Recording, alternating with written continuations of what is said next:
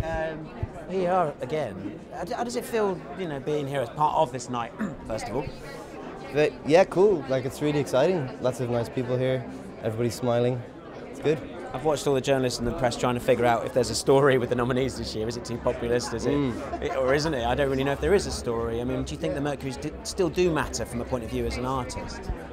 Well, they matter to me. I mean, I can't speak from anybody else's perspective, but for us, it means that. I mean, I don't write these songs from myself. I write them for as many people to hear them as possible, and not just sort of, left-leaning hippies like the music industry or whatever. I want everybody to hear them. So something like this puts it on like a bigger stage, and that's cool. That excites us. Yeah. Being nominated is one thing. If you were to win, I guess that would be a major step in your career.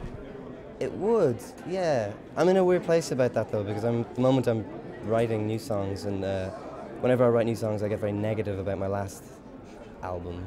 So I would probably have a huge imposter syndrome walking up and grabbing the Mercury, and I'd probably just cry and say sorry 22 times.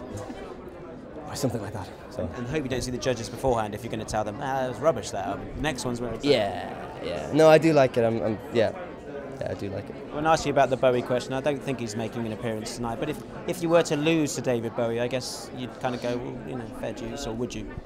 I would, yeah. If he was here, I'd smell him, and he'd smell of orchids. It would be, I don't know, like I wish he was here, but he's not, alas. So, yeah, it's okay if he wins. No hard feelings, kind of thing. So. And if you beat him, then that's something great to put on your CV. Yeah. What job would you be trying to get though? As the biggest rock god ever. Okay. I'll have to try and apply for that someday. You'll get there. Nice to see you. Thank you.